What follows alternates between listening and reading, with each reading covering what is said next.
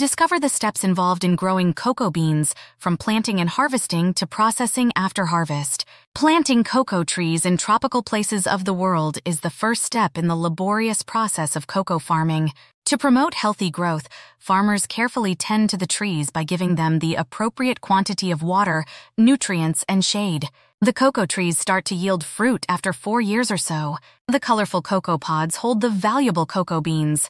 Harvesting cocoa pods is a complex process because, in order to protect the beans within, the pods must be gently cut from the trees. The cocoa pods are opened after harvest, the beans are taken out, and they are left to ferment for a few days. The technique aids in developing the flavor of the beans. The beans undergo sun-drying after fermentation, which is an essential phase that lowers moisture content and intensifies flavor. After being dried, the cocoa beans are packaged and transported to processing facilities, where they undergo roasting, cracking, and grinding to produce the powder that is needed to make chocolate. The cultivation of cocoa is a labor of love that yields the delicious treat of chocolate, from planting to processing.